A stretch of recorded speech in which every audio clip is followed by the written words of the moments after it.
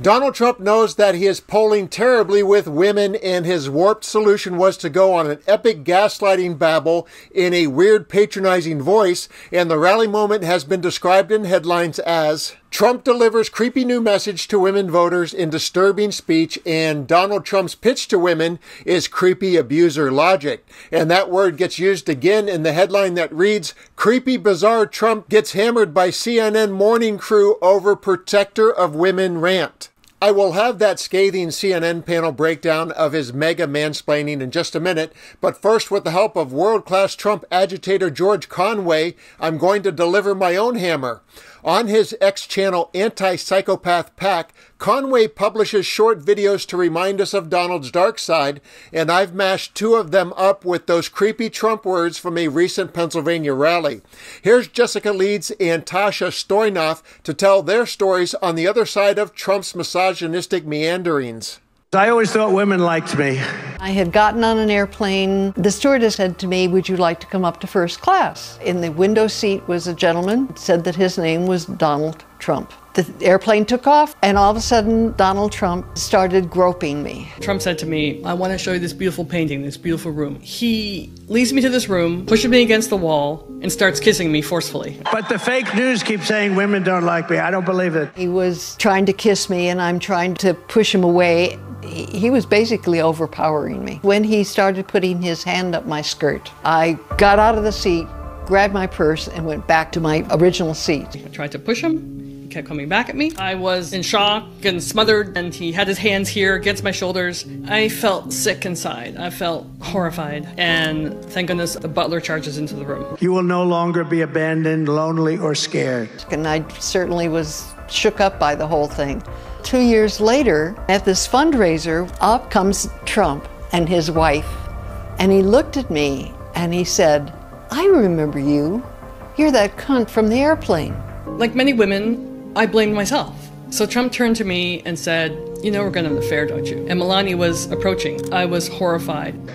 You will no longer be in danger. When the Access Hollywood tape came out, and also stories of many other women, including E. Jean Carroll, I realized I was not to blame, that he was just a predator of women. You will be protected, and I will be your protector. Donald Trump views women as, for his entertainment, he is a serial predator.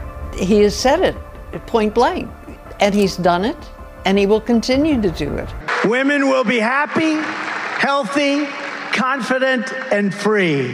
What could have happened if the butler had not come into the room? Donald Trump is an adjudicated sexual assaulter, and we cannot elect this man as president. Anti-Psychopath Pack Inc. is responsible for the content of this advertising. Trump's bizarre words at the Pennsylvania rally were actually about abortion rights, which makes them very cringe in a different but still dark way. And here's the highlights of the CNN panel calling him out for the creepiness and his ongoing challenges to connect with women. Trump, of course, tries to win over women and close the considerable gender gap in polling. Where would you like to start? Oh my God, there are so many places. Okay, first of all, I think Trump has no understanding of why he has a problem with women. First of all, this is like creepy, like bizarre messaging, but he's like talking at women, not to them, which is a problem that I think Republicans have across the board. It's like they think of women as this sort of other entity, and that's not a message to women, that's talking at women, which I actually think this is a message for men, not for women. I think what Trump is doing here is saying what he thinks men want to hear. It's, he's trying to like double down on this idea of like alpha strength. So I actually think this is not intended to be a message for women. I think, the Trump campaign has made clear that, winning men is a huge pillar of their strategy. And I think that's actually who this message is for. I can't imagine a world where women hear that and say, this is a guy who understands things that I'm going through and would be a president with empathy for me. So I think that's him like tripling down on trying to win men. It's almost like this is an experiment, right, to see how large we can make this gender gap. Yeah. In both directions, by the way. Yeah, with men I and think with so, women. but I agree. I agree with Kay. But it's not clear to me that they're picking up any male votes either. Because who wants, there are only a certain type of men. The polling shows that men are breaking for Trump in a big way. Right, but only a certain type of men really wants to see that sort of patronizing speech there. And guess there's what? a lot of men that want to see that patronizing speech. Yeah, but guess what? It's working. He's probably already got those voters. Right. I'll speak for a Republican. If we lose women by more than we win men, we lose. And the same is true for Democrats on the other side.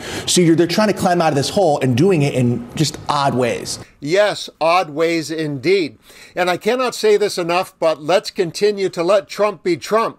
As painful as it is to listen to his misogynistic and racist rhetoric, as chilling as it is to keep hearing the stories of women and others who have been assaulted or somehow damaged by him, let's keep broadcasting these stories until he is vanquished forever. Kamala Harris is doing her part in capturing voters in spectacular fashion, but check out this real-time Google Trends data that shows searches for Donald Trump outnumber searches for her by almost 2 to 1. He remains a lightning rod for attention and curiosity, and we need him to continue to be a tremendous partner in his own demise.